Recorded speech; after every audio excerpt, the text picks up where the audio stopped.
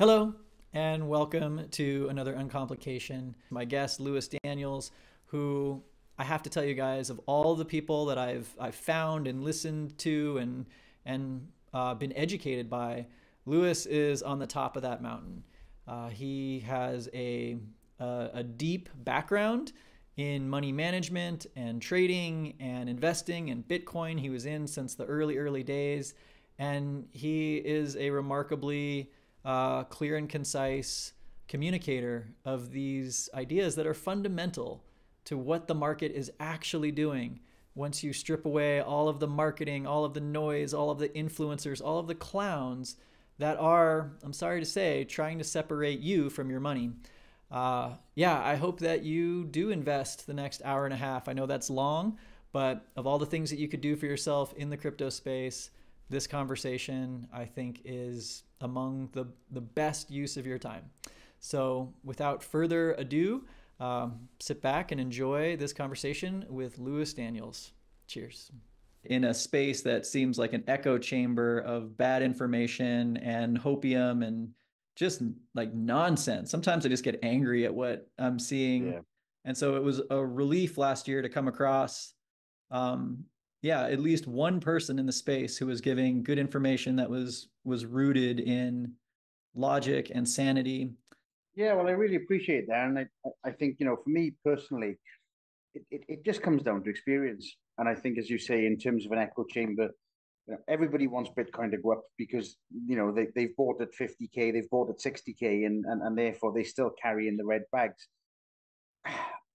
I think looking back and, from getting involved in the space, the one thing I can see, I guess, kind of going back from where I started with this, I was in the right place at the right time. That wasn't kind of skill. That was just, as you say, being in the kind of investment world. It was just something that kind of popped up as an opportunity. I think putting my trading hat on, it wasn't really until kind of 2017 kind of time frame and towards the end of 2017 that I guess both sides of my role, so from the investment world and the kind of money management, that side of it was almost an indicator for what was about to come. The kind of conversations with other venture capitalists, the kind of LPs that kind of finance venture capital firms. The sentiment was pretty much, if Bitcoin's going up, we'll invest in blockchain-based technologies. And that was really kind of fascinating to have these conversations outside of the trading world. And then you come in and see the charts, and the charts really weren't saying that much at the time. It was still that kind of hobbyist type thing. And I think it was the early stage before that real big ramp that took us obviously all the way to 65K. I think the next thing for me that I've talked about, and I know I posted one of these things. So during my kind of transition from kind of money management to kind of doing things at my own free will, a lot of restrictions, obviously, in terms of what you kind of put out there content-wise. I think it was the reaccumulation on the way up to 65K that really made me realize, oh shit, this is something. This is actually going to become institutionalized overall. But I think the misconception for many traders, especially if you're new to the space or you're new to trading full stop, is that, big players come in and the price has to go up. And I think this is the biggest problem. I keep saying on my streams that ultimately, BlackRock's not going to come in and make a bunch of retail traders rich. That's not where BlackRock make their money. That's not where these other guys, in terms of ETFs, come in to make retail to rich. So that's the biggest point for me. And I think that's kind of where I stand with it. Is a lot of people, maybe they watch my streams and they kind of go, oh, you're a perma bear. My average entry at the moment is $200. So there's no reason for me to buy. I guess the reality is when you know what you know and what you're looking for, it's kind of obvious to see the bigger picture. And I think as a long-time trader, the bigger picture is what you're after. So, I guess this goes back to November last year. And the one kind of catchphrase, I guess, that I've been kind of known for recently over the last couple of months is that nothing's changed. And I keep saying the same thing, nothing's changed. The reason for that is since doing this kind of analysis, back in 2021, in terms of the cycle, the move, the next steps, nothing's changed in terms of what I'm seeing, what I've already said, what I've already stated out there. So I think this particular post, what I'll do is I'll see if I can come down. So kind of step by step, really. As I said, right, just now, let me see if I can make this a bit bigger. The first kind of rally in the first run, right? This was, this was hobbyists, right? This was people that were in kind of either in the know, they were playing with it. This is where you got your 10,000 Bitcoin pizza. This is the kind of place, and this was the kind of the Wild West then, because a lot of projects have kind of come and gone, and sometimes, like I said, just being in the right place, the right time. As we kind of ramped up this first rally, right? So up to, like I said, the end of 2017, what I was actually seeing in the investment world was, Bitcoin was almost an indicator for other projects, other technologies. If you come to a VC with a blockchain, buzzword in your pitch deck, if Bitcoin went up, you were getting financing. That was kind of the way that it was working. So it wasn't really until this particular point that I was kind of free of my contracts and free of my obligations to actually start posting. So, at this particular point, I've been long since down here. We kind of got to this stage and I was kind of able to make this, public. So obviously kind of posting along here. Now at this point, right, there was no real analysis involved, right? This was kind of, I could see a future for the technology. And much like a lot of the other VCs, a lot of the other people already in at this particular point, this was, we've come up, you can't really do an Elliott wave count on something like this at this stage, right? So for me, when I was seeing this, it was, we're long. As we then kind of started to move away from this position, it was this particular post in this particular area. So this was January 23rd, 2021. And what I found fascinating was if you were to do an Elliott count from this low, zero up to this high, back down to the low, you could actually start to see fractal moves inside, giving us extensions to the level. Right.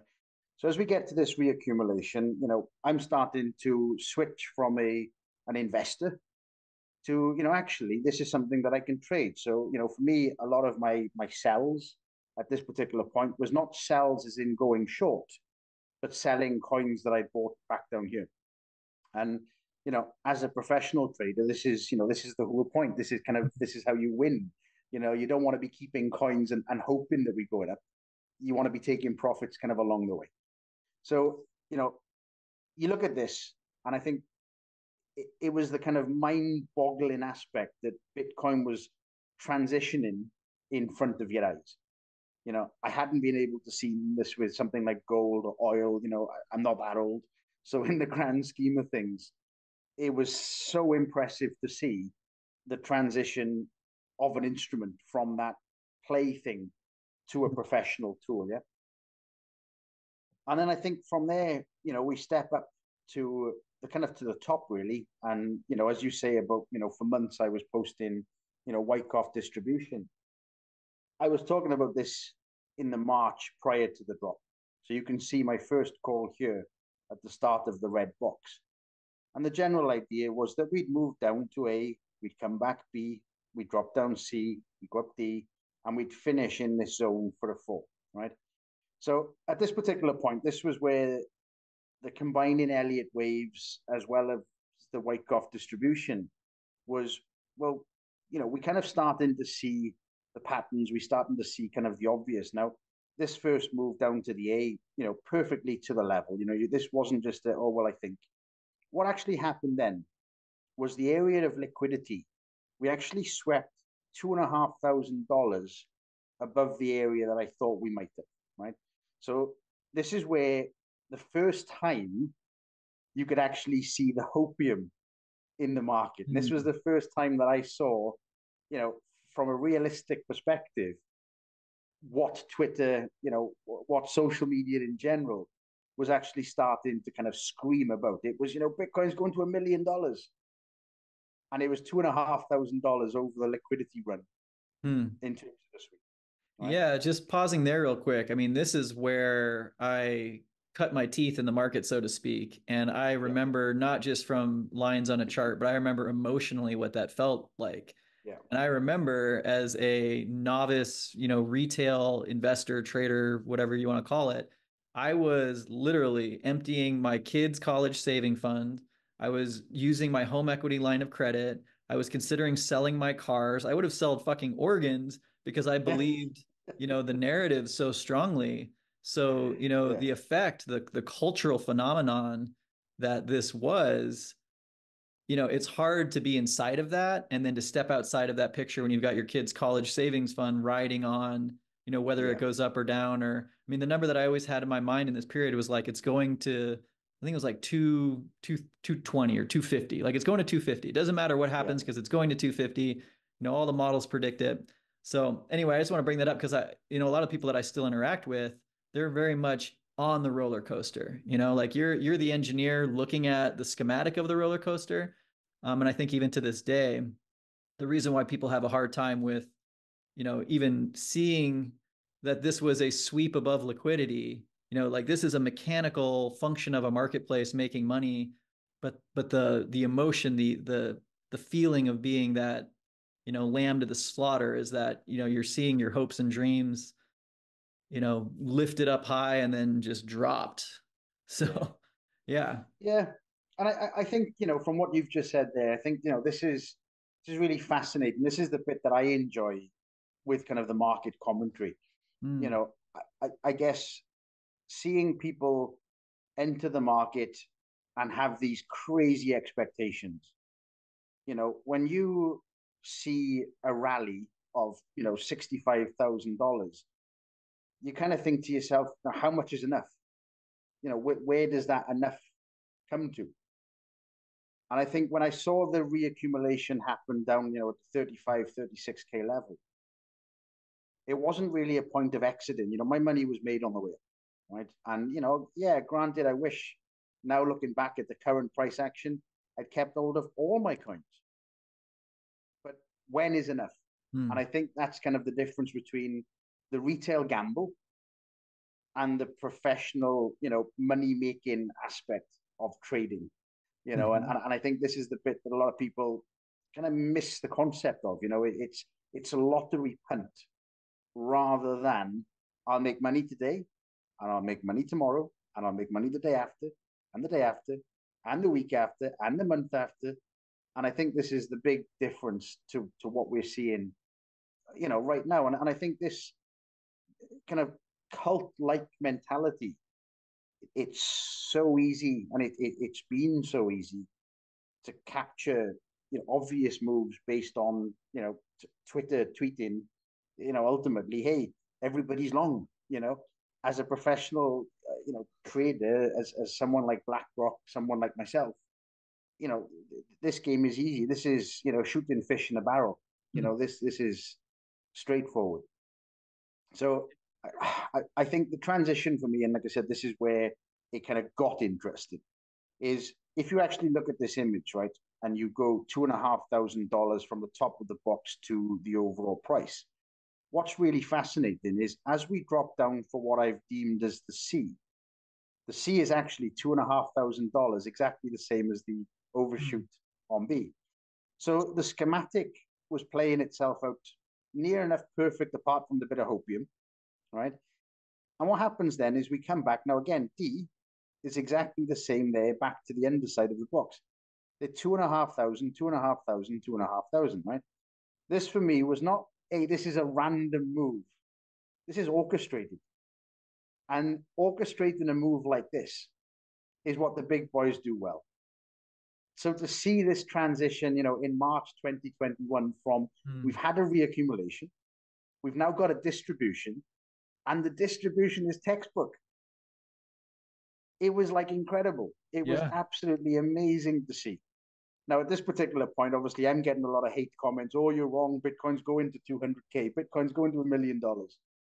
And the price drops down to, a pretty decent target level that was predetermined, back in March.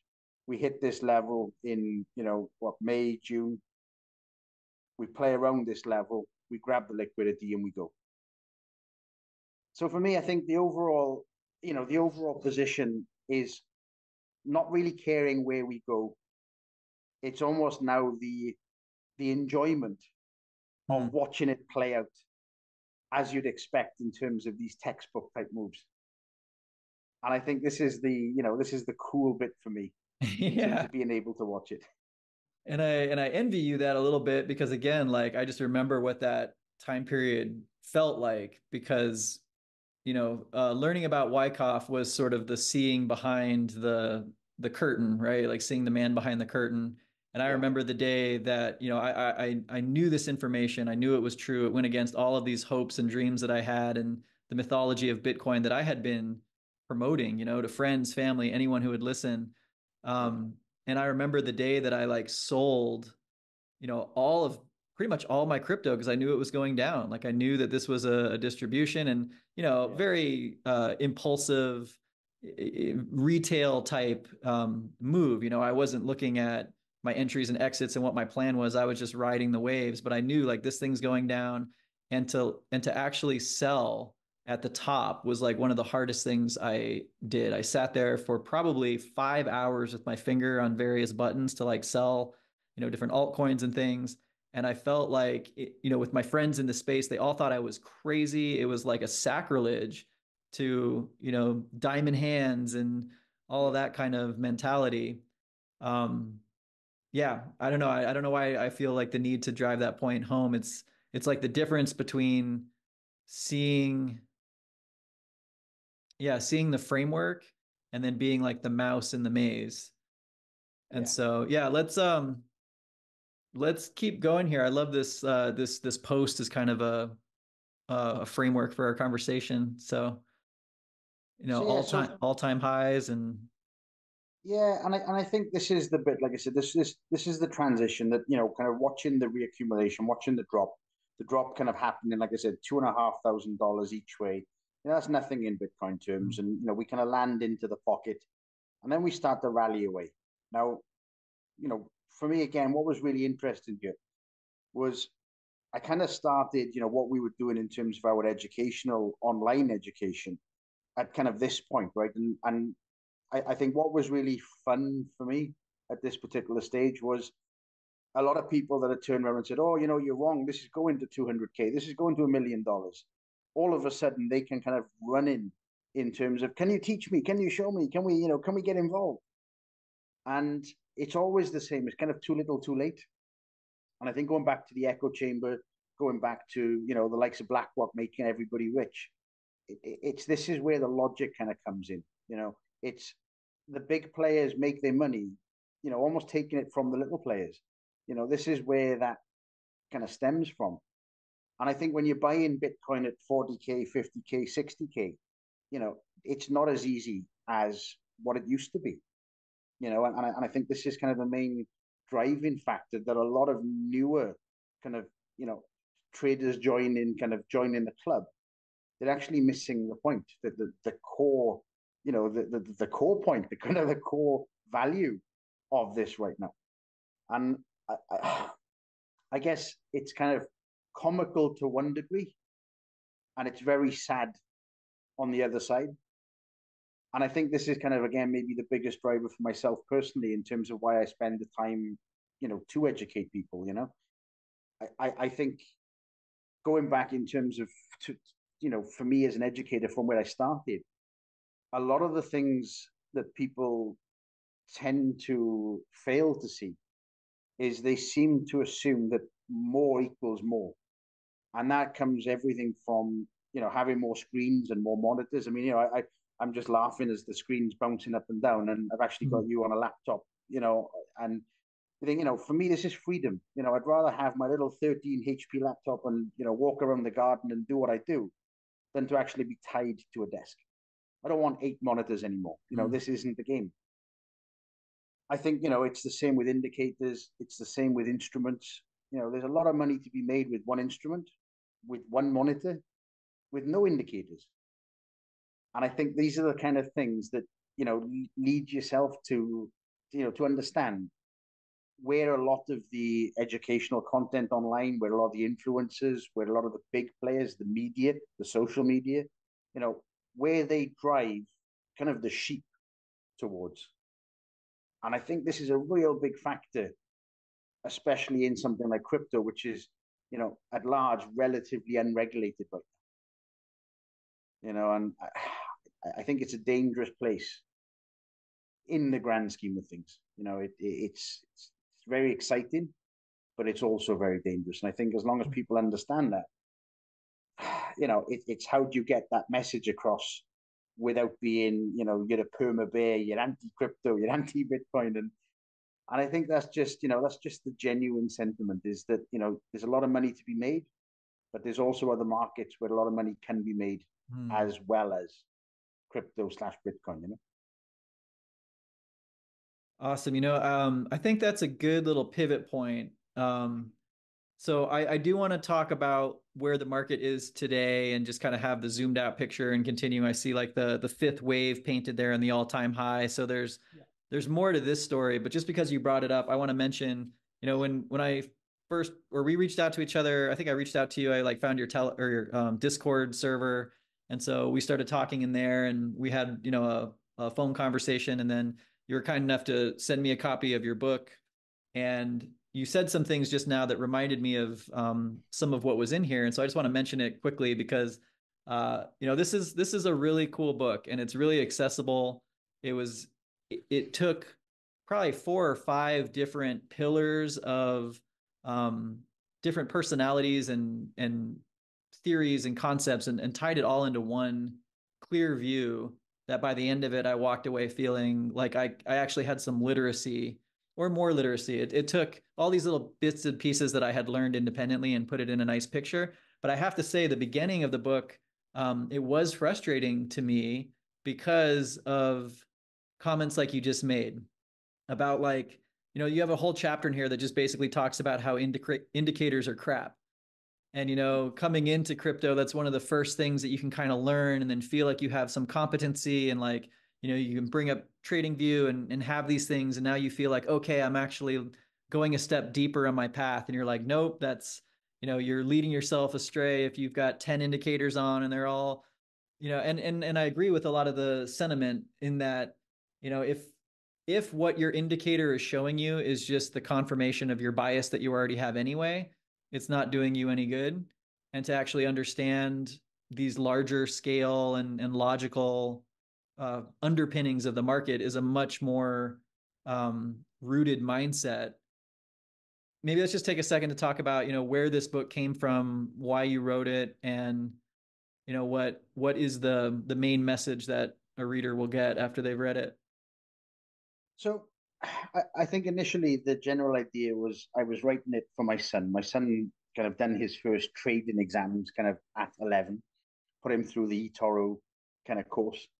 And I just wanted to kind of give him almost a legacy. It was something that I thought, if I made a notepad and kind of put, all my 20 odd years worth of experience into notes, then it was something that he could pick up at any time in the future, and just kind of go through them. So it started off as a bit of fun, started off as something I just thought, it was a notepad that I'd had in the house, and it just kind of started like this. I mentioned to someone that I was writing, this for my son and kind of, explaining from an educational perspective to a kid, how to trade, how to see these things logically. And they said, oh, you should write this as a book. So I thought, oh, actually, that's something I probably could do. So the original idea was to stick it out as a Kindle, self-publish it and so on. And I just kind of fell, I guess, into the publisher. So I had another friend and they introduced me to a publisher. Within a couple of days, they'd sent me contracts and, an offer for the book. It was, we love the story. We love the backstory. We love the content. And obviously I'd never had any kind of plan or intention to get it, published. So that's kind of how or where it come from. But I guess the main thing that I wanted to get across in the book, and the main thing I was trying to teach, is a lot of the greats, I guess, as you would say, in terms of Elliot and Gann and people like Dow. I think what I realized kind of early on is a lot of the books that I'd read kind of in the space and in kind of the trading category, the genre, a lot of them either had very singular type strategies. They would use one form of method or one technique, or they would leave you with not enough info to kind of take the next step. So you either had the very early stage, baby pips type platform in a book, or you had someone's very singular type of opinion in terms of one direction, one method, one technique, one set of indicators that works for them. And trading, I think for me with, Gann and Elliott and Wyckoff and so on is less about the technique and more about the sentiment and the sentiment across the whole market. Now, whether Gann, Wyckoff, Elliott, these guys knew what they tapped into, or whether it was more they had an idea and didn't really know where it fitted. So I think for me, when you understand, the numbers that I've got, here, the 3, the 4, the 5, these are based on the Elliott wave extensions and the retracements. The distribution is based on the Wyckoff, teaching.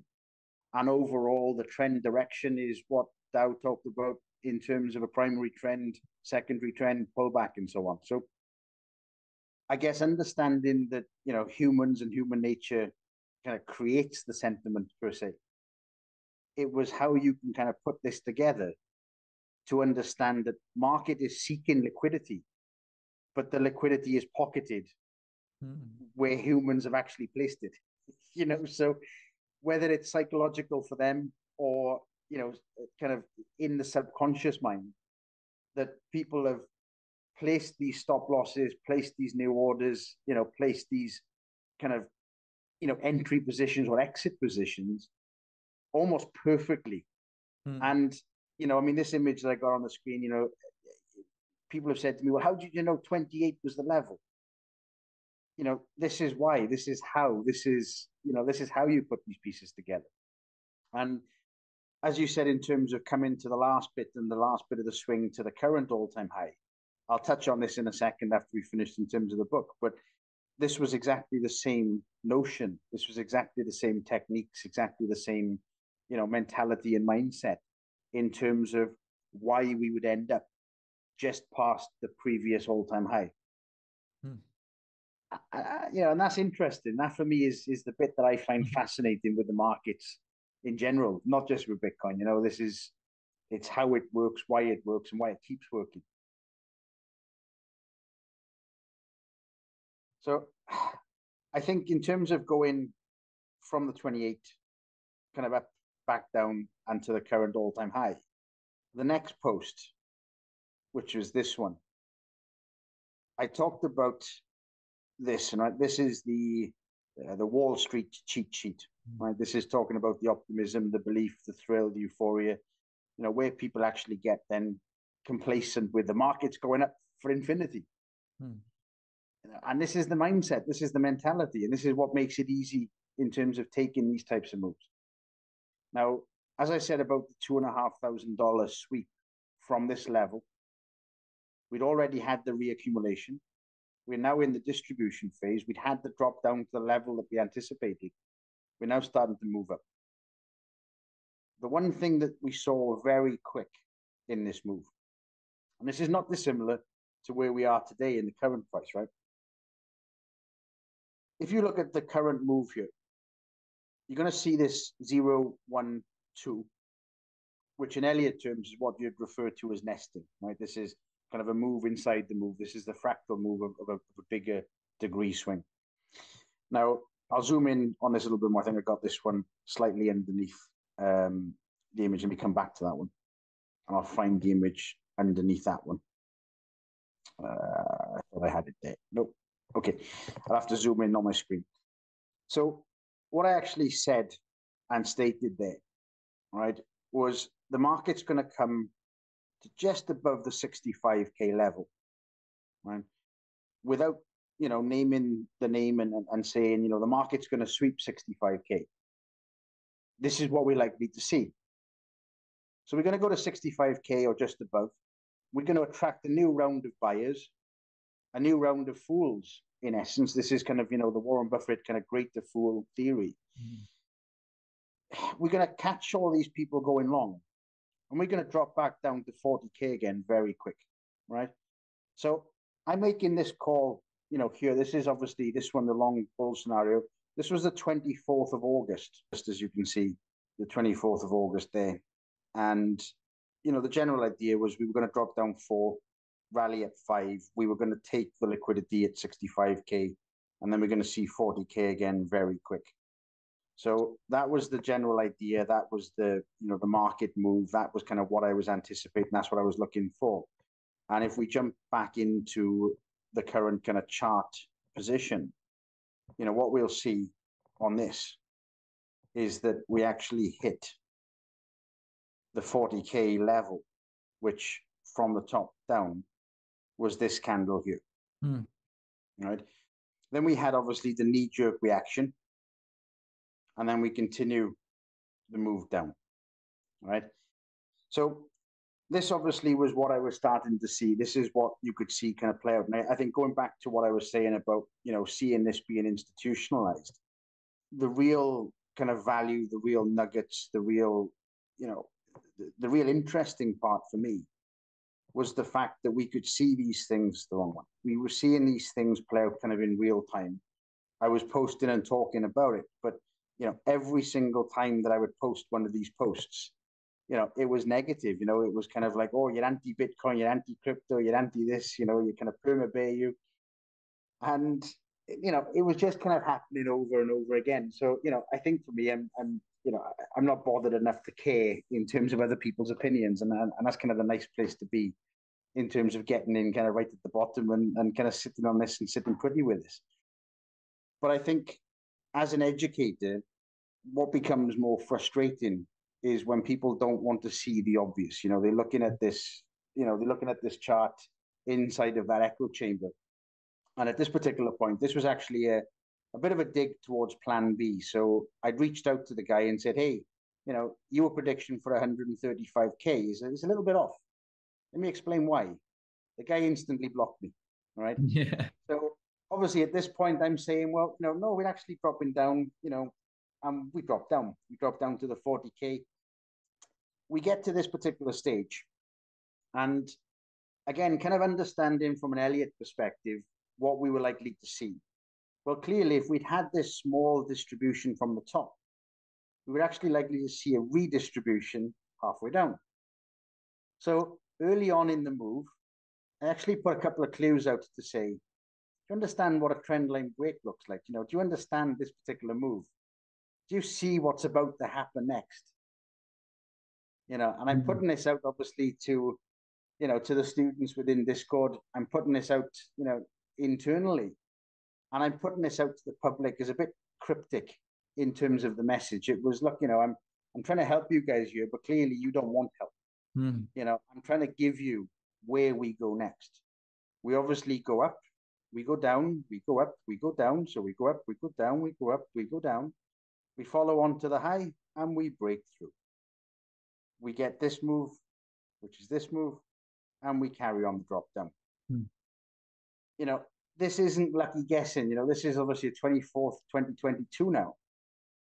And I'm giving the logic as to why this price is dropping down. It's what else can you say? What else can you give? If people are saying, no, you're wrong, you're wrong. Bitcoin's going to $1 million. Plan B said we're off to 135K. You don't go from 135K to 15K.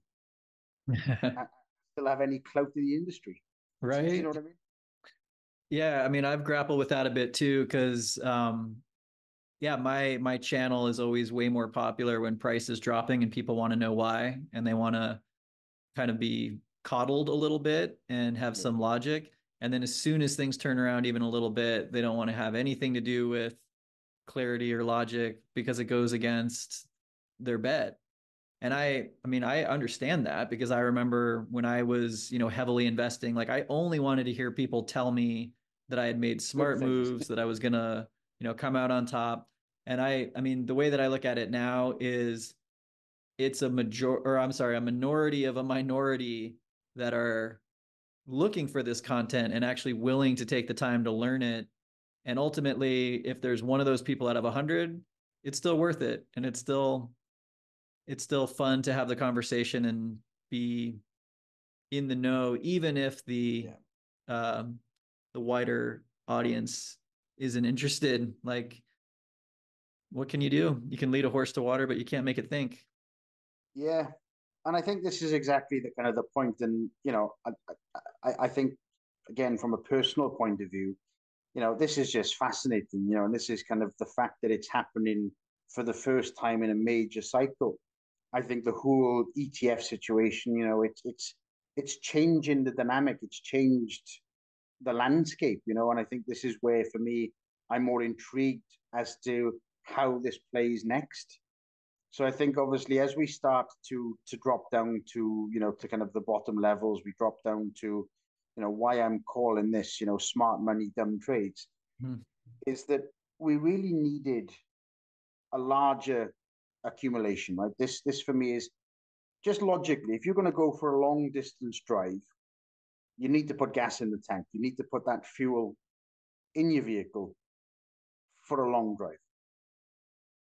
If we have a small accumulation down here, how far do you really think we can go? How far do you think this is really going to be driven by institutional players? Right.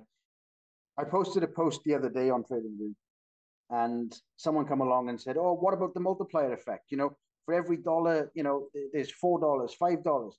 I read somewhere that someone had stated there was $118 for every dollar that goes into Bitcoin. Right. For me, the math doesn't add up. Right. Hmm. The logic just isn't there. There's going to be a multiplier effect that happens during the bull run, but it's not sustainable.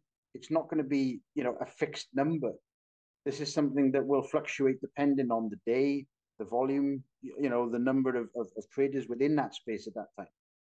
So even if we give it the benefit of the doubt, we say, hey, we 4x the kind of multiplier effect right now. If we are seeing 12 ETFs being approved and launched and money coming in, why isn't Bitcoin already at the all-time high or beyond? These are the kinds of questions that are just simple logic. The math is not really adding up for me right now in terms of where we're at, right? So when I started talking about this at the bottom, the general idea, right, was we're going to move up, and ideally we come back down, right? So we hit 32K, 35K. This was kind of the level for me that was almost optimal for a textbook type accumulation. This would have been the ideal scenario, right, in terms of moving up, because it would have given us sustainable growth longer term. So the general idea was at this particular point, the monthly stochastics pointing down, we've had this rally up. Now, if you zoom in on this particular image, what you can see is the price moves up and the volume goes down. A lot of people would say to me, oh, well, when the price moves up, the volume goes down because the price is greater. Well, how do we argue the price rallying here, which is the same kind of price? How do we argue the price rallying here with volume increasing? And this price is actually greater than the current price.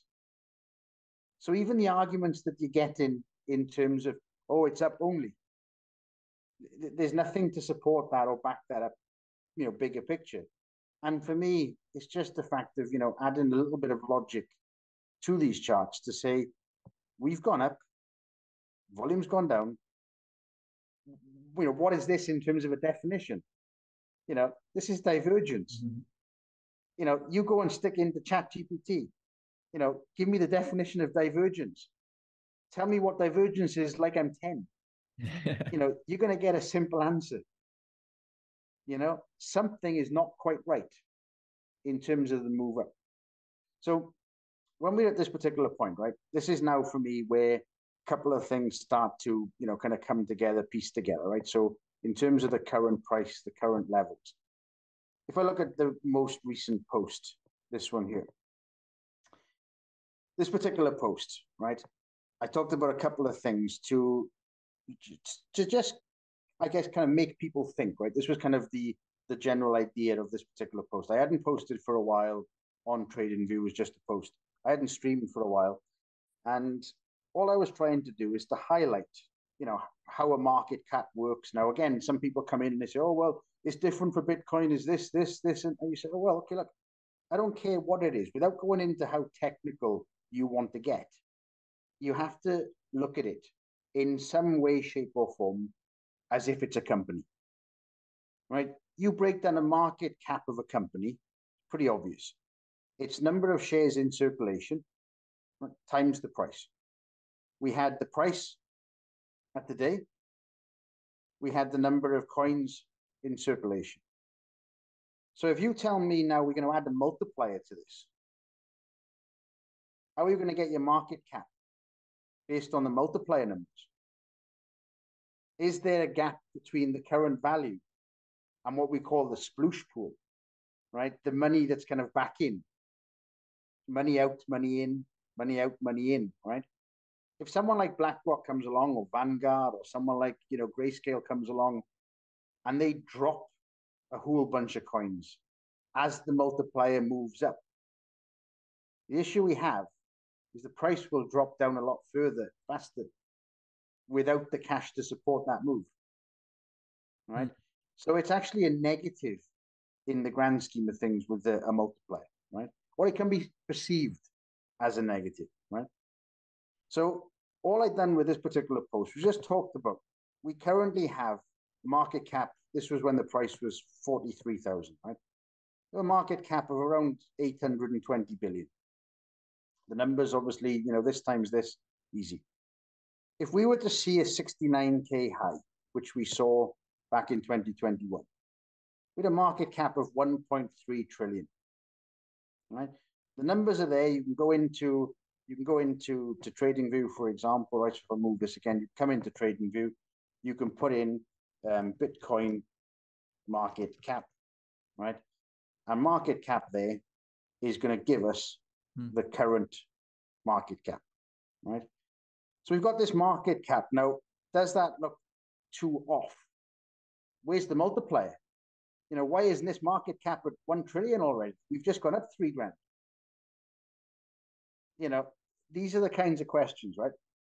So what I tried to do was to kind of highlight how silly some of these arguments are. So what I did was I posted this is the price kind of squished in, because I wanted to get $500,000 worth of valuation on the screen. And then I've just put these lines in to represent the end of each year. 25, 26, 27, 28, 29, right? And the idea was for us to get to this valuation, forget the multiplier.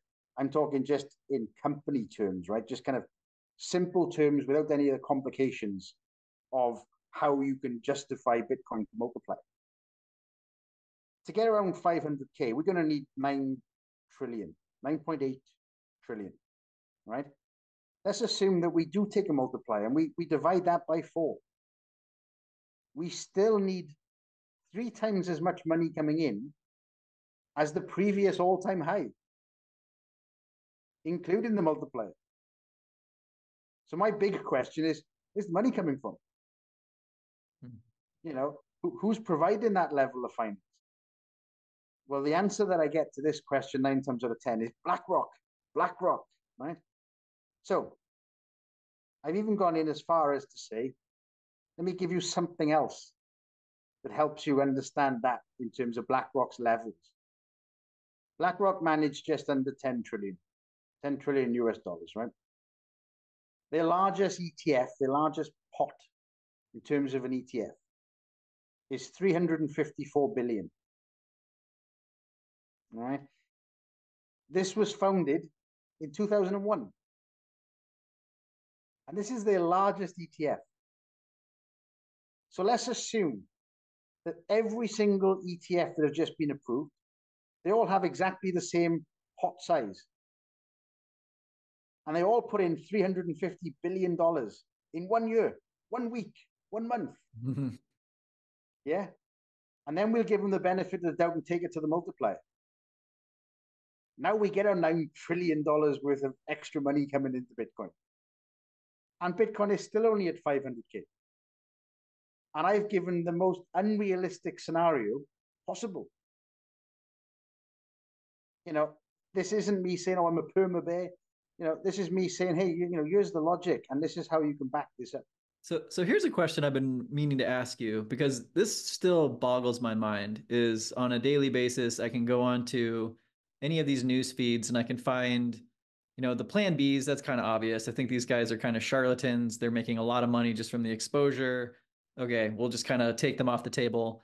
There's still these analysts that apparently work at different investment firms that are making claims, and even like the Kathy Woods. And what is it about this space that would make seemingly, rational people go out publicly and say, I think we're going to 1 million. I mean, there was one, and again, I think it's a lot of it just publicity, but someone was like, we're going to 1 million within weeks. I don't know when it's going to start, but like, we're going to be at 1 million in a week. Like, what are these people really that misinformed? Do they believe what they're saying? What's your take? There's two things, right? So when it comes to obviously the media, the first thing you have to realize is the media is almost kind of a contrarian indicator in itself, right? Now, if you want to kind of dive deep down the rabbit hole, there's conspiracy theories, there's, who owns the media, there's all these questions that you kind of ask yourself, right? It's what do they want you to see? What are you allowed to see, right? So that's the first thing for me. I don't think a lot of these guys are misinformed. I think it's actually the narrative of the company that they're working for or working with in terms of giving the information. Right? There's actually websites, especially in the Forex market, right? There's websites. If you go to something like igindex.com and you go into their sentiment tool has actually got a weighted indicator as to what retail are actually doing. So if retail are long euro, why would I want to be long euro? Long euro, all of a sudden, euro's dropping, 200 pips. But it's the sentiment that's there. It's the kind of collective sentiment.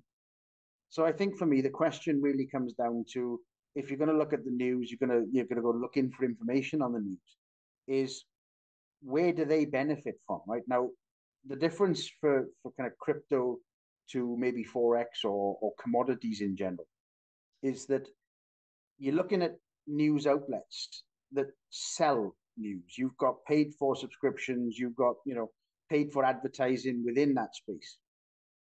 Do you think they're going to sell many copies of, the Financial Times if they turn around and say Bitcoin's going to zero? I don't want that on the front page of the Times. I want Bitcoin's going to 1 million. Now I'll buy the Times to find out why. And this is the dilemma. But this is an age-old, argument. This is, anybody knows this, kind of in the space. And there's one quote that I love, and I can't remember the exact words, but it was something along the lines of, again, Warren Buffett's quote. And it was something like, Wall Street, it's the only place on earth where people who drive Rolls Royces go to take advice from people who take the subway. And I thought that was absolutely fantastic, because I think the problem being is you've got these people entering the space, right? And I think you've almost got different bands, especially in the crypto world and the crypto domain. You've got these different bands, right? You've got people that are looking for the lottery punt. I'll put in my last $500. I'm gonna make this rich. You've got the next level of people that maybe have taken some life savings. They've taken, $5,000-$10,000, and they are hoping for some kind of return, but they can't really afford to lose that kind of money, right? You then have the next kind of band, the next category, which is almost the most dangerous band, right? You've got guys that have maybe had a good salary, earning a good salary, got kind of play money to spend. And it's these guys that are the ones reading the Financial Times, the different publications. These guys are almost desperate for information. The only issue being, again, from an educator's point of view, I've had lawyers, doctors, all kinds of, serious professions coming to me for education. Guys that are, I'd say, captains of industry, they've been CEOs or, in a very high kind of flying role in terms of their, their day job. They're almost suckered in by their own success. Hmm. They kind of feel, I'm a lawyer, I'm a doctor, I'm an accountant, I'm a CEO. I make money. That's my goal. That's my job. That's what I'm good at. They then have the spare money. They invest that spare money in something they've read in a news article on the way to the office. Hmm. This is the perfect net. This is the perfect tool to capture the right kind of audience. I've got a subscription to Forbes. I have CNBC, on constant loop. Hmm. It's I have this, and this is the mindset that they know they can easily identify and capture. Right. What happens then is this kind of knock-on effect where the guys that are kind of middle class, kind of to the lower end, that I can't afford 15,000, but I can put in five. They're going to follow their friends, their buddies, the guys in the pub, the guys in the bar, the guys, in the tennis club. The smart They're guys going with to the follow shiny these cars. guys on, I want to be the same. I want to get involved. What are you guys investing in? Oh, Bitcoin. And it becomes, like I say, it's an echo chamber. It becomes this kind of constant loop. For me, Warren Buffett saying, one of the videos I watched a couple of days back, saying, when he looks at buying an asset is something that can produce an income, Hmm. and you still have the underlying asset. When you buy a Bitcoin, you are hoping and praying that someone else will come along and buy it off you for a greater price. It's not actually producing any value under the surface. I was actually thinking about this on my drive in to come and talk to you. I was thinking about what an ingenious thing to sell people. Like, here's something that's going to make you rich, make you powerful, make you smart, and it doesn't even cost anything to produce. We don't have to ship it to you. Like, there's no overhead involved. In fact, we're going to charge you a fee. We're actually going to charge you to buy it, and that's that's the product. And yeah, what you just described, I mean, the thing that made the most sense to me when I was looking at this whole picture is this is all marketing. This is all a narrative. This is all a story for these invested parties, these vested interests. And when I hear, Michael Saylor saying and doing what he's doing, like Michael Saylor has to do that because if he stops, he's invested to the balls, like he has to make that future happen. Otherwise, he's going to be completely screwed. So you want to talk about someone with a biased view. A lot of these people they've got um, it seems that they're deeply personally invested in these outcomes, and that's why they're saying, "Oh, even without me, this is the next gold. This is the next thing that you have to be a part of. It's a hedge against the dollar. Dollars are going to zero, and Bitcoin is going to be the global currency." And yeah, I mean, this comes back to the point of it being kind of scary because I think, without calling Bitcoin, a pyramid scam, there's a lot of kind of footprint there that would suggest that it could be. So I think when you see someone like Warren Buffett, I know Munger's obviously just died, but when you see these guys talking about, why they assume Bitcoin is a scam, hmm. you can kind of see where they kind of, grabbing their logic from. I don't believe that it is. I think obviously there is some kind of foundation behind it. I don't think it's just an all out and out scam. But I think it's kind of been painted as a scam to the outside world. I think the problem being is as a techie, you kind of think, wow, I can see the advantage, I can see the benefit. I think for someone that is frightened of missing out, I can see the benefit, but I think when you actually realize what it is, how it does, how it operates, you've got to ask yourself the question, where's the upside? Where's the advantage? For example, back in 2018, there was a company that I used, a company called Wirex, and I had one of these prepaid Bitcoin debit cards to test how Hmm. this would actually work and how the transaction would go on. I simply moved $100 or €100, I think, in terms of the actual price into. I'd bought it through one channel, moved the Bitcoin into the Wirex account, actually gone to the ATM to withdraw the cash, and I was left with $46 from my $100 that I started with. And then you kind of ask yourself the question, if I'm, a single mother, third world country, a little village somewhere, how is this going to benefit me? You take, El Salvador as a country. Oh, well, we're going to buy Bitcoin at 60K. It's only going to go up. Now we're at 45. How does this benefit? And I understand that maybe that's too narrow of a view or too narrow of a mindset in terms. And I'm not saying this is my take on this right now. Is these are the things that need ironing out for that true growth to actually occur. We need the fees down to practically nothing. We need transaction rates to be, kind of literally in seconds.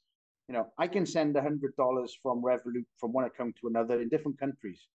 And before I've lifted my finger off the screen, I'm getting a text message from the receiving bank saying, hey, you've just received $100.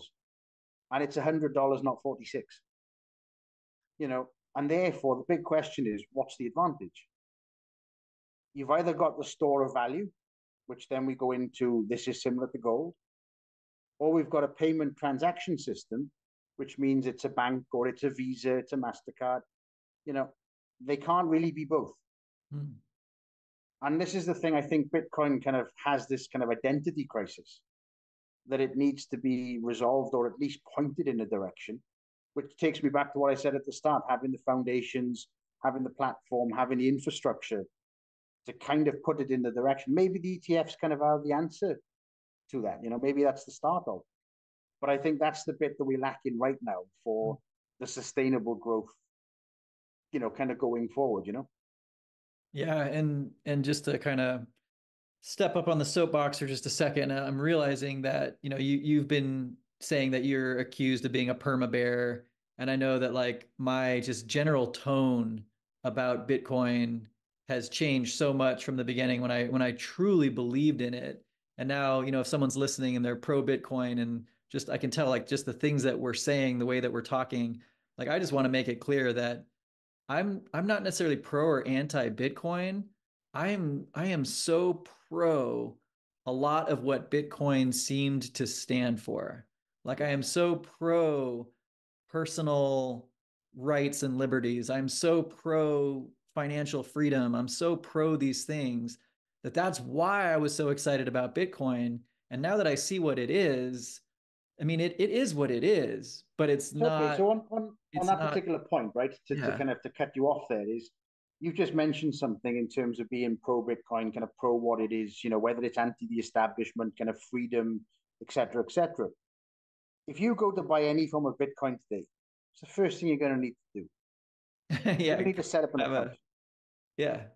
No, Yeah. but that's what I'm saying is, I'm not, the negativity in my Bitcoin is only a reflection of my positivity for the ideals that it was meant to stand for. And so if I Yeah. have a negative view, it's just because I'm disappointed that some of these ideas and, blockchain and what it can do, and, the whole Satoshi, starting Genesis idea, that's really interesting to me, and I'm just disappointed that instead we're in this world of influencers and pump and dumps and bad information, and it's taking all of that energy that wants something different in a global community, and instead muting it, manipulating it into these other areas that are more of the same, only faster and 24/7.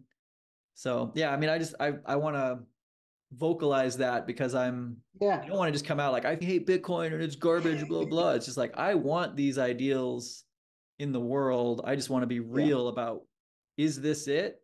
And maybe it's not. Maybe it's a lot of hype and marketing around buzzwords. Do you know what I think personally? I kind of feel that it's kind of set the wheel in motion, and therefore I don't think it's the kind of the final version or the final iteration of.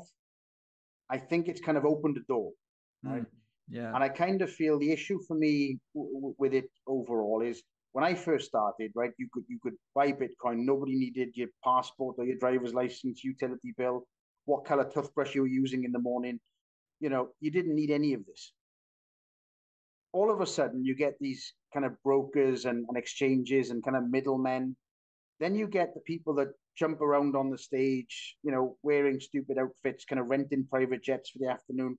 The reality is that's not the kind of financial advice, the big boys are going to be looking for. It's not, I think the representatives of Bitcoin in its current state are the wrong set of clowns. I think what it needs is the regulation. It needs the clarity. It needs the security. If I make a payment, say using an American Express, if something happens there and I'm out the pocket, I'm going to get refunded tomorrow. If I make a Bitcoin transaction, oh well, you were lost. There's the kind of issue that you're facing. Why would anyone transition to that in its current state? So I think for me, the fact that if you go through I suppose there's a prospectus document that BlackRock put together for their fund and for the ETF. And it's a really fascinating read because they actually mention the word regulation about 160 times throughout the document, right? That for me is fascinating, again, kind of in its own right, because I think the regulation is where they see it and how they see it. And they've obviously got the ability, the money, the backing, the support to make that happen. I think at that stage, it becomes interesting again. However, the issue that you face, or the dilemma that you face at that particular stage, is kind of almost everything that Bitcoin was not supposed to represent. It was, well, you don't need a bank, but now you need an exchange. Well, when the exchange makes money, do they keep their money in Bitcoin or do they cash out? If they cash out, who do they use? Well, they use the banks. So there's always going to be that cash in, cash out, KYC, AML. Big Brother knows what it is you were doing.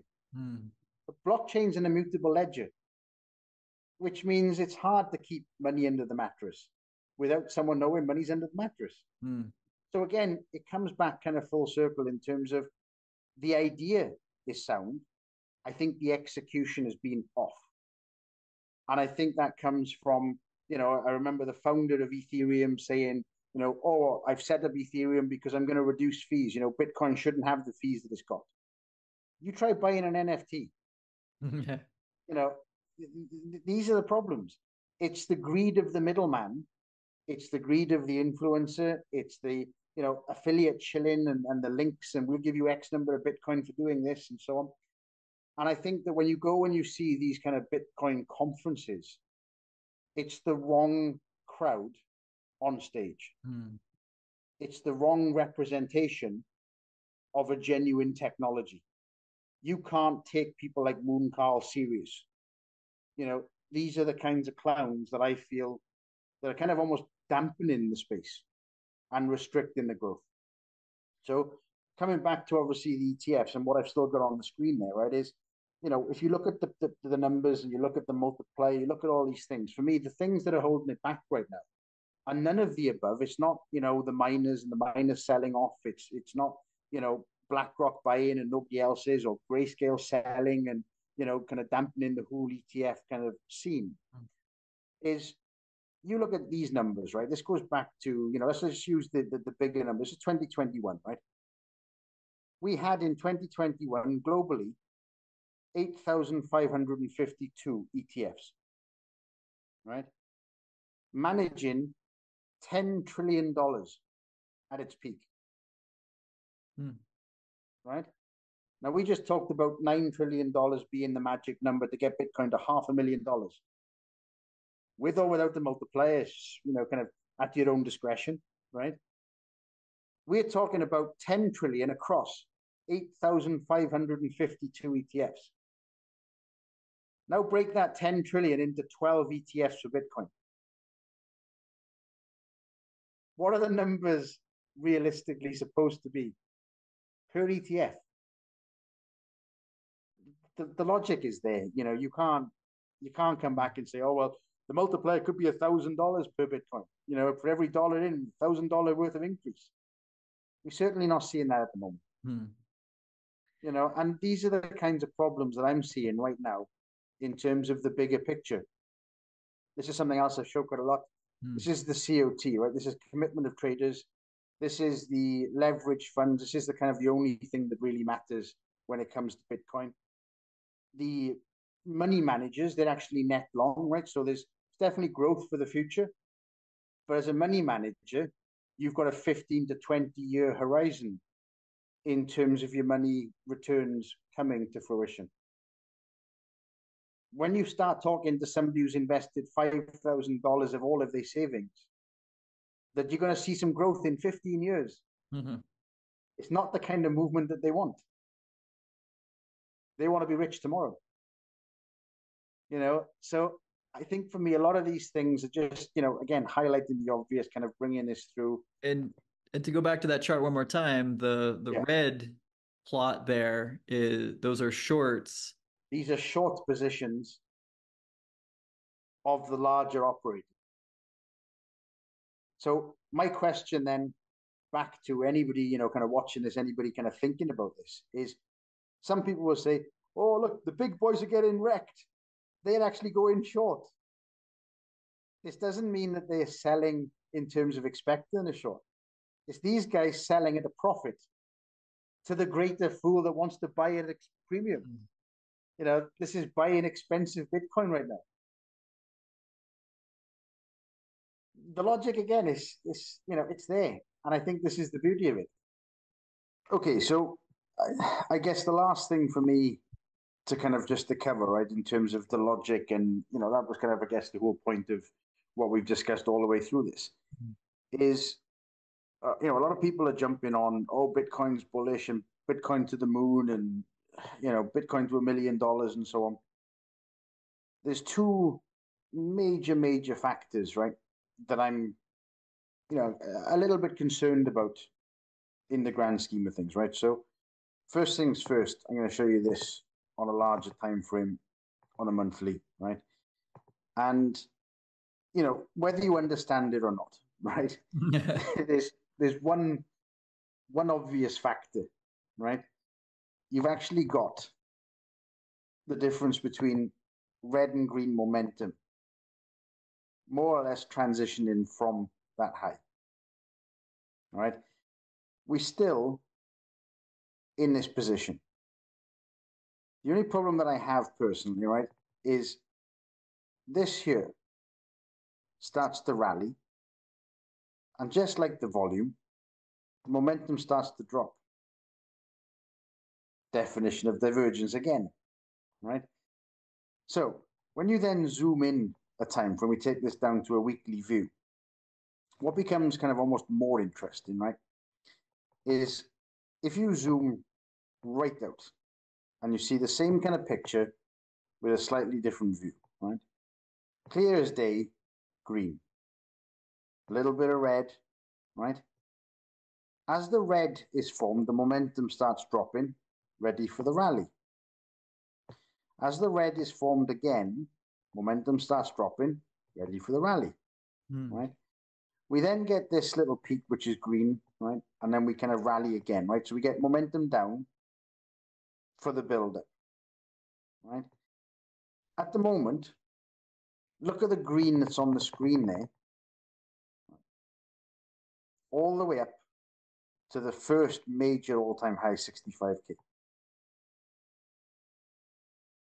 So what are we seeing after 65K? Well, we've had a truncated move up with the liquidity sweep. And we've had an aggressive move down to the low. Which takes me back to the potential of this being the A followed by B, right? Now, if you look again from a Dow theory perspective,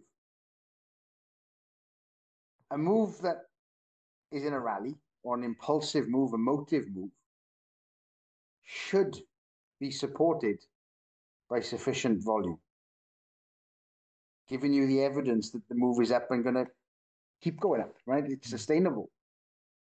The issue that we have is the price has gone up and momentum's gone down. So let's go back and look at the volume profile here and the lack of the volume profile here. And with your indicator there, it is an oscillator. So it goes from momentum going up, momentum going down. So Yeah, momentum has been going down. It's about to go up again, but it's going to be going up in the red. So the momentum is going to increase like we saw in, July or whatever that is down yeah, there of 2021. yeah. So And what it, we're expecting now is obviously the momentum to rally as obviously we started to shift to mimic, from this point here down, right? So this is only one aspect. I think with everything we've covered, right? It's kind of obvious in terms of, retail are not going to get rich overnight. That's the first kind of core point, right? ETFs are not going to happen within a month and fill up their kind of pots and $9 trillion enter in the market, even with a multiplier, right? That's the second kind of major point. If you look at the size of BlackRock's biggest ETF, there's your third piece of information. If we look at the lack of volume as the price has moved up, there's our biggest clue in terms of divergence, right? We've got momentum falling as prices rising. There's your second clue in terms of divergence, right? So what I'm seeing right now is larger scale move down, right? Colossal scale up, larger scale down, smaller scale currently up. But we've come up and almost run out of steam, right? So what I'm seeing right now is this current move is what I would call a wick fill. We're filling the previous wick to catch people into going long. If you do all the extensions on your Fibonacci's from this, what we're seeing right now, right, and I've actually shared this to some of the members yesterday, we're actually looking at this, right? And what's actually scary in all of this, if we assume that the B is in, right, and we stick Fibonacci extension 0 to A up to B, right? hmm. One of the major levels and lines, right, is your 618 in terms of a retracement type move.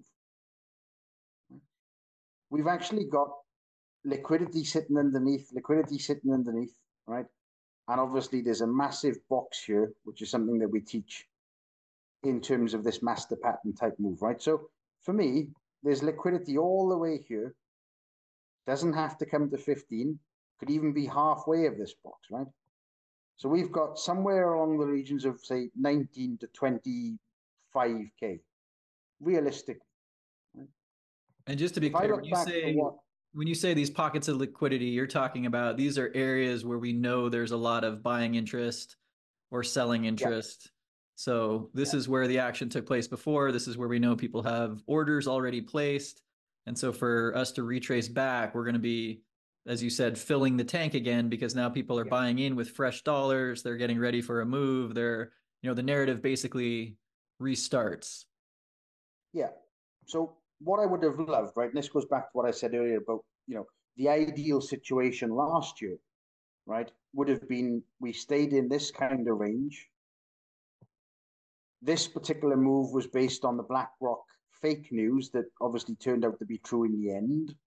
The problem was that this move actually priced in Mm. the current situation of all ETFs being improved, right?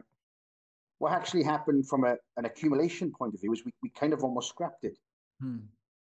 We literally come up, right? And instead of playing in this field and dropping back down, giving us further accumulation, coming back up, coming back down, flying, we've actually gone up, broken the accumulation, right, at this particular point, which then takes me back to the scenario that I said last year is the one scenario I hope doesn't play itself out. This one, Which is right? exactly what happened. When you press play on that, you move forward. The obvious B. Where do we see liquidity? Where do we see the move? Where do we see the price? There's one pocket, two pocket, major pocket. If you run the Fibonacci extensions into these moves, these are the pockets that you'll find based on a pullback move, right? So let's assume that, this is completely wrong and this has been, oh, well, you're looking for something, you're trying to find a pattern, which most humans do, right? Let's assume that this is our 0, this is our 1. Well, what do? You come back for a 2. 2 in Elliott terms is often deep. And if you put something like a fib retracement in, where do we see the deep move? In the same pocket, right? So let's just assume that we are wrong and this isn't bearish, this is completely bullish. The major issue that we then have is that we'd have to measure our extension based on this type of move, taking us back into a pocket, which will put us back to this kind of region, right? 3, before we have to come back down for a 4, which means the cycle is much, much longer into next year, the year after, the following year. But we could be seeing the high capped at 72,000, roughly, right? Which means we're going to see potentially a triple top. And that's the best case scenario right now. So again, the issue for me is I don't want this scenario to play out. If we go up from here, this is the most likely scenario left on the table. Mm-hmm. Yeah. So what you want to see is you want to see the completion of that ABC, come back down in that channel, just pay the piper, but have a lot more green field ahead rather than just Exactly. doing this whole dance Exactly. and doing a lot of work just to get back to previous all-time high. Well, this is the thing, people come to me and they say, oh, you were bearish and we're bullish and this, that, and the other. I'm saying, we've just had 12 ETFs approved, right? We've got nothing kind of blocking us on the way to the green field, as you say. And yet we are still today $24,000 under the current all-time high.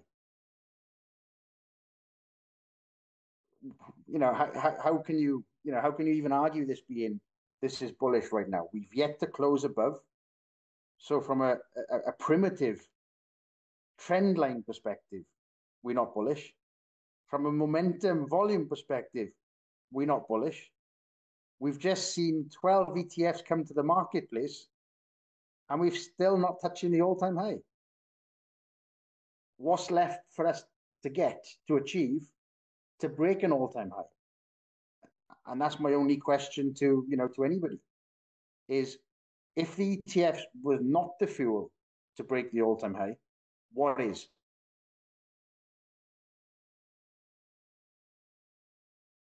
Yeah. And it gets back to kind of how we started this, that your interest in this market and markets in general is to make money. Bitcoin, yeah. we're in a really interesting place where we're actually seeing something evolve in real time from just something brand new, never thought of before, to being adopted and brought into this, long-standing marketplace of, traditional finance, et cetera.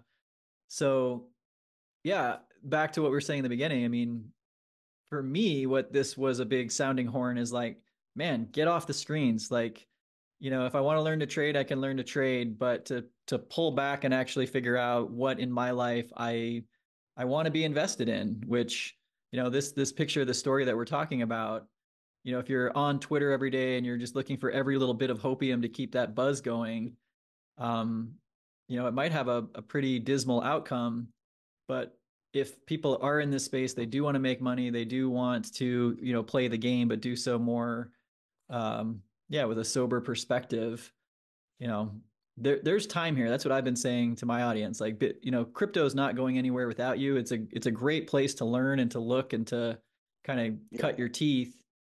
What do you tell people in your Discord server, people coming to you for education? Like, what next? Maybe Bitcoin isn't going to 1 million in a week, Like Yeah.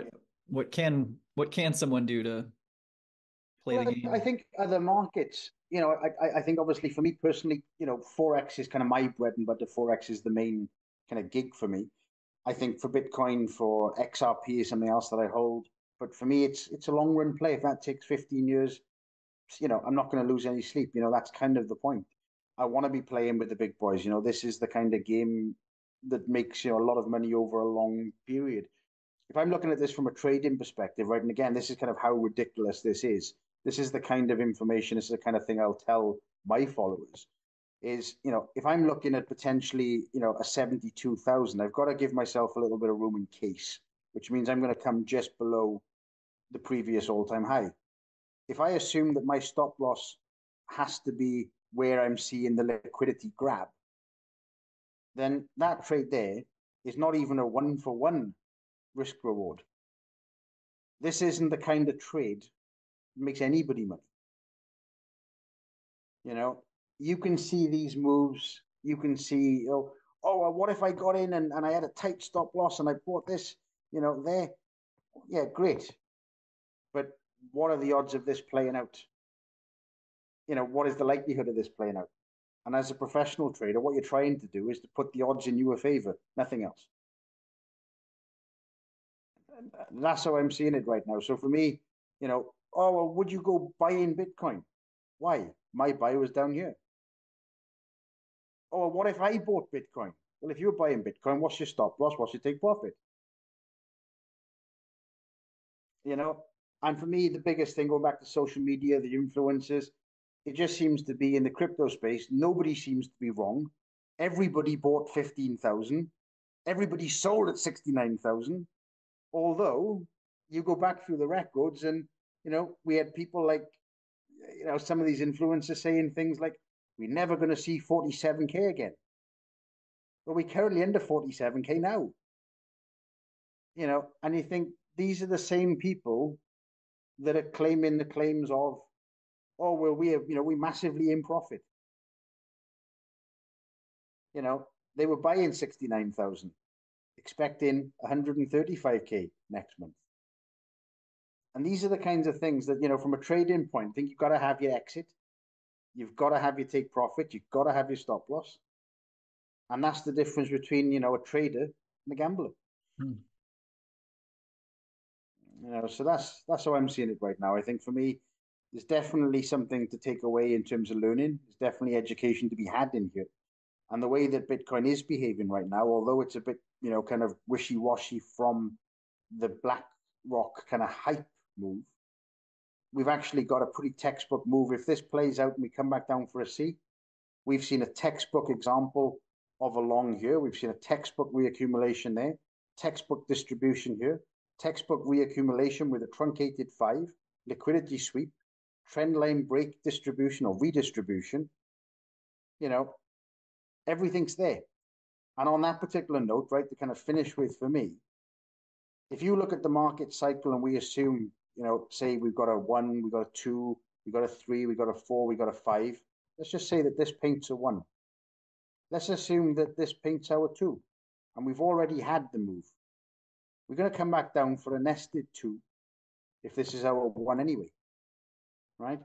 The only issue being is when you then move these levels out, you go 3, 4, 5, we're looking at the potential dangers of maybe only capping out at 100K, and this move being the hyper extended move, right? Because that would be technically a larger scale 3.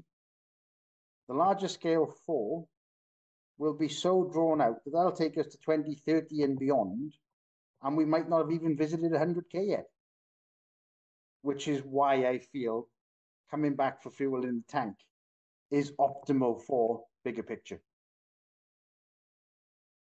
And that's how I feel. Yeah, I love it. And time will tell, right? Yeah. Yeah, exactly. And I think, the main challenge, if you're buying Bitcoin now or you're buying kind of around these kind of levels, it's a 50-50 punt in that sense. And, nobody's going to know exactly what this does. I've been very lucky to date in terms of calling these moves and understanding these moves. But like I said, I was also in the right place at the right time, buying the bottom. So in that sense, it's kind of luck more than judgment.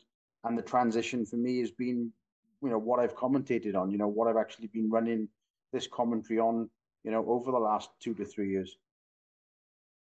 Yeah, and I think that's probably a really good way to kind of wrap up here, because I I think this is one of the best conversations I've ever had, like bar none. And the way that you did walk through what you were saying, when you were saying it, why you were saying it, and just how it logically explained what we're looking at here, Yeah. putting everything in a context that is grounded in logic, not just the hopium, is what I really hope, viewers, listeners are getting from this conversation. Um, yeah, I don't know that much more really needs to be said. I think that's part of the reason why you keep saying like nothing's changed, nothing's changed. I mean, we're now looking at, from the volatility of something like a 2021 market where it's like, ups and downs, kind of on a monthly basis. We're now talking about and looking at moves of interest that are over, months, years. Yeah. It's a longer play. That's exactly what things like a BlackRock ETF and the other 11 coming in are going to do to the market. It's you can see the volatility drop on the weekends, for example. You go back 2, 3, 4 weekends, you see the volatility drop the weekends. The reality is it's great for the industry long term, but it's a different game that the industry is now playing short term. And that's how, like I said, that's how you've got to see the market. It's, this is a different time horizon with the bigger boys playing by different rules. And the irony is that this is what a lot of people were hoping would happen, institutional adoption, more money in the space. And it's like, be careful what you wish for. Like, do you want the Let's Wild get the West? banks involved. Yeah. Yeah, exactly. Awesome. Well, Lewis, I really, really appreciate your time, and just, over the months and months that I've been listening to you, just putting out the good information.